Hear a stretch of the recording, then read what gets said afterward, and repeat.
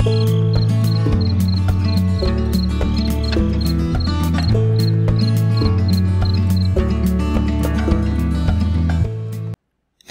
everyone. I'm glad you're here. Thank you very much for joining me. The live webcam is still down, so here's a bunch of images all put together from the static webcam. Looks like it stopped. Let's see, what time did it stop? And I'll play it again. Let's see, it stopped at 11:14 yesterday, Tuesday, June 27th. Let's play it again. Let me bring it down. Okay. It starts out, it's 5 a.m.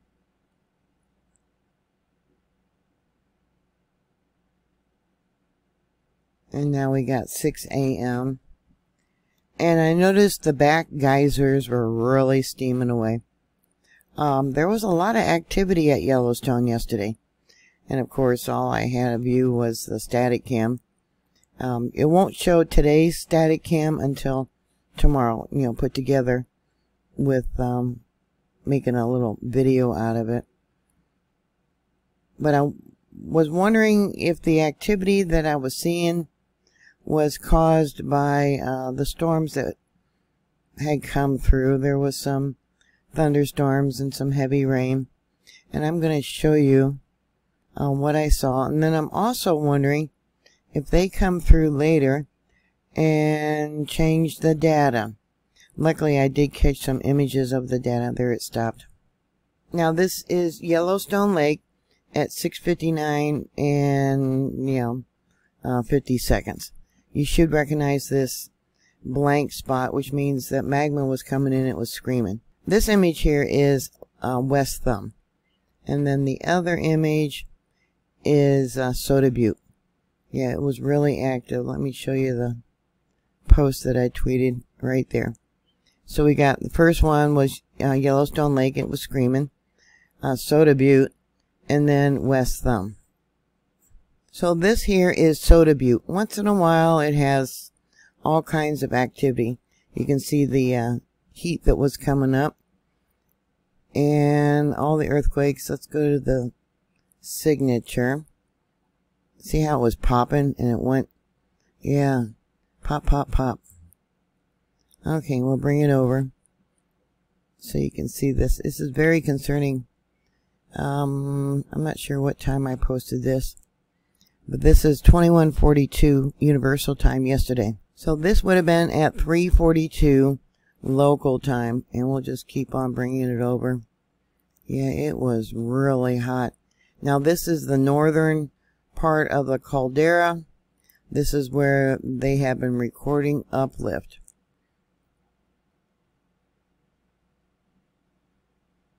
Okay, and I'm going to show you Yellowstone Lake. This is about the same time yesterday, and it was really active also. And we'll just bring it across. I'm going to go back to that time where I documented where it was screaming. And I'll show you something. You can see the line of melt on both sides where it started screaming. This is the screen capture that I took. So it started about 16:59 and 50 seconds and ended at almost exactly 1700. Now that's universal. Alright, 16:59 and 50 seconds right there until, let me mark that, until about 1700 right there. I'm wondering if they came in later and changed the data. Now, you know darn well they got the technology to do that. Now, common sense would tell you that if for some reason there was a power outage, the data would have been lost. So how could they go back in later and put it back in? Alright, so we got a little, kind of a little bump there. And then over here, almost looks like a little bird head. Going back to the screen capture, that would be the little bump. And this right here would probably be the bird head. I now wish I had captured the seismic signature on this, but I didn't. So we'll go here to the seismic signature. And let's make this bigger.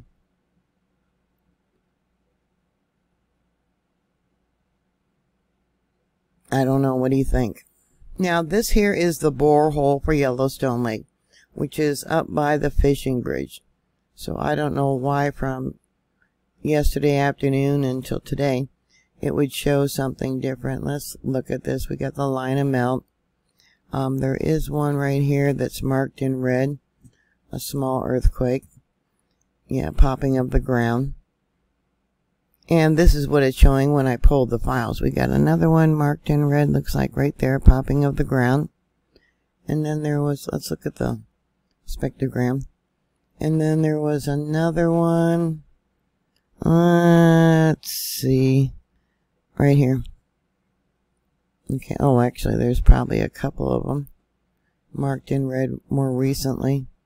Okay, we got that one. I did that one. And 1, 2. That's all recently. Okay. And then we'll look at the spectrogram, what it was showing when I pulled the files.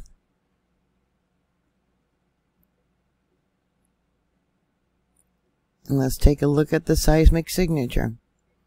Yeah, we got some tectonic movement, but technically they call it volcanic tectonic earthquakes. It's because of the strain of the ground pushing up on the fault lines, the stress creating the earthquakes at a volcano.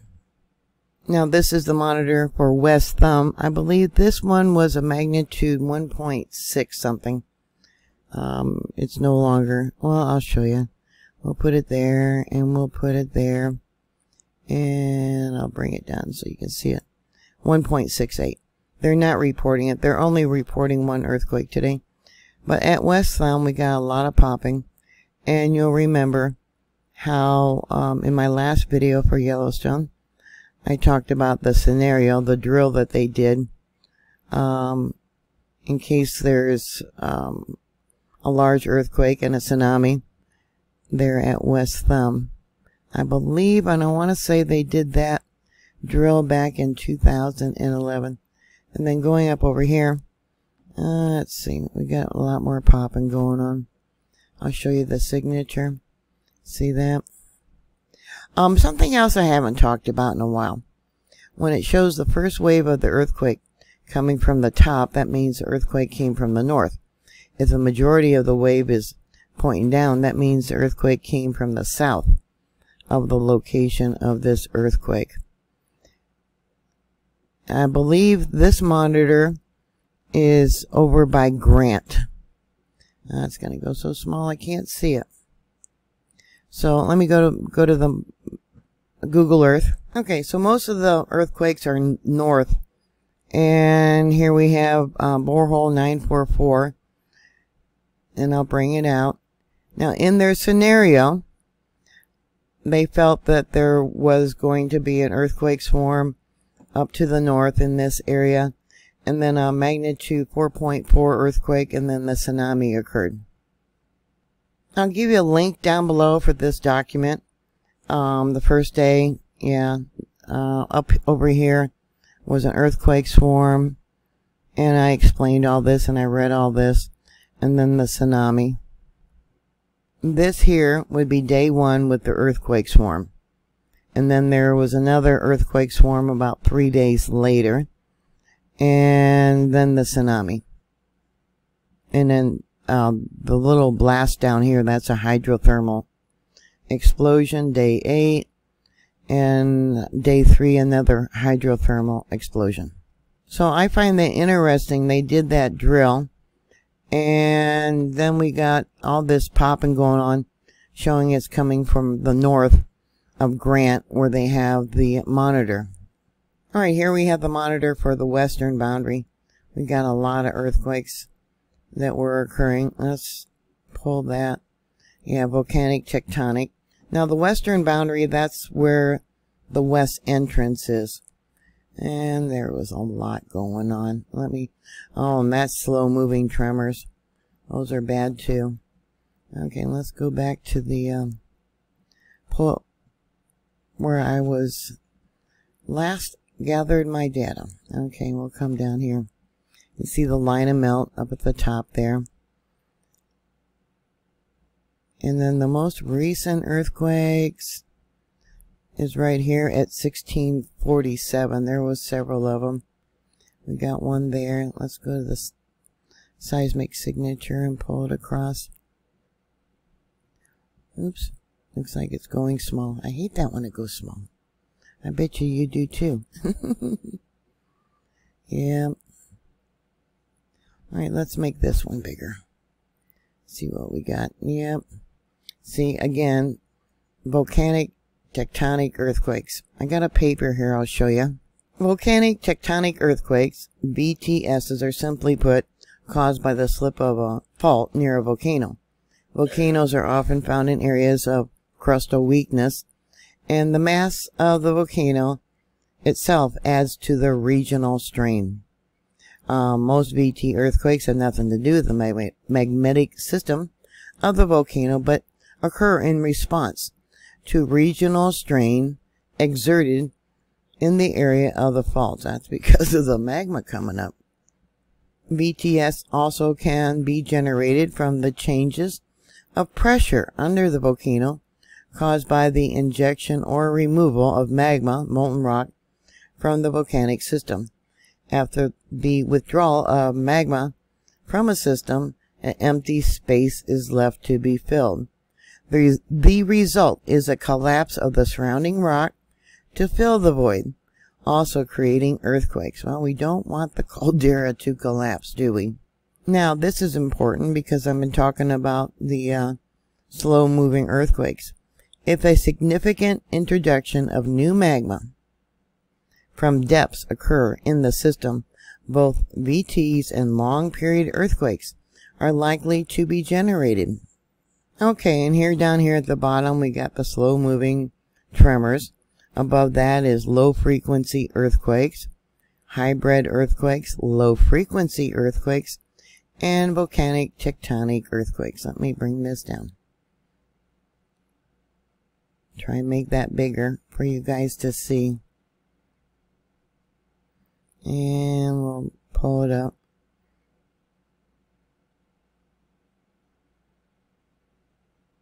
I like how they put this where it's just so calm and so, yeah, nothing to worry about. Volcanically caused long-period earthquakes are probably by vibrations generated by the movement of magma or other fluids within the volcano. Pressure within the system increases, and the surrounding rocks fail, creating small earthquakes. And they talk about St. Helens, how the doming began building as the magma thrust upward, accompanied by long period earthquakes. So here we have one long period earthquake. We got another one here. If I can make that bigger. There you go. Just creeps along. Do do do do do do. And then down here, of course. And let's take a look up here. Yeah, we got some drum beats up here. Yeah, the popping of the rock where the red lines are at. Now that one, this is the western boundary. That earthquake came from the south. Let me pull this over so you can see it. See how it's pointing downwards? Yeah, okay, what's the next one? Where's it at? I'll just go here. From the south. This one here. From the south. See how it's pointing down? And this monitor is the borehole for the Norris Geyser Basin. Alright, let's take a look at some of this stuff and we'll look at the signatures. Yeah. Go there. Oh, there's some popping. Let's take a look at the popping. Okay, and some more popping there. And then we'll bring it down to what it was showing when I pulled the files. Yep.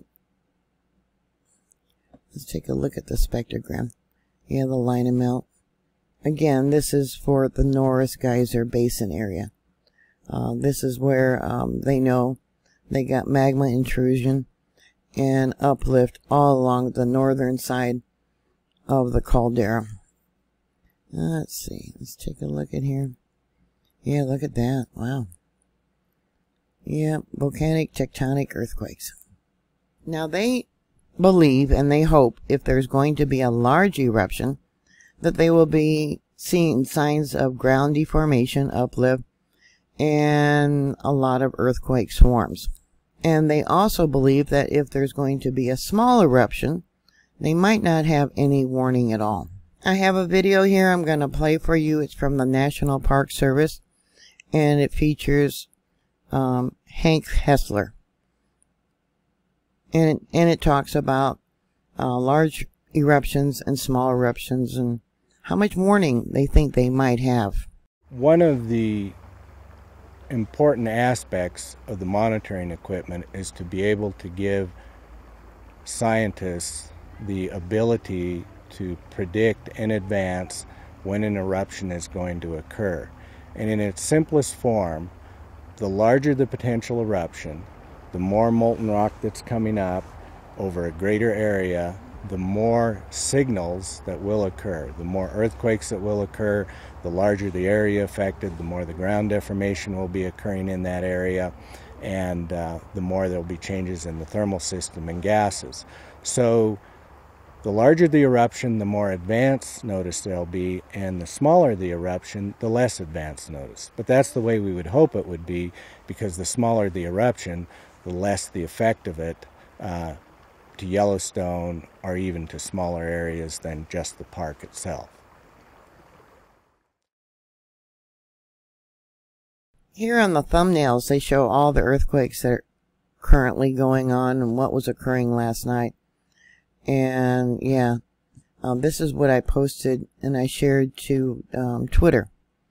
And you can see, yeah, it was interesting. Soda Butte was showing all that activity, and also Mammoth Vault. Look at that. And this is what it was currently showing. Now again, that's also up. It's actually past, supposedly past the northern edge of the caldera.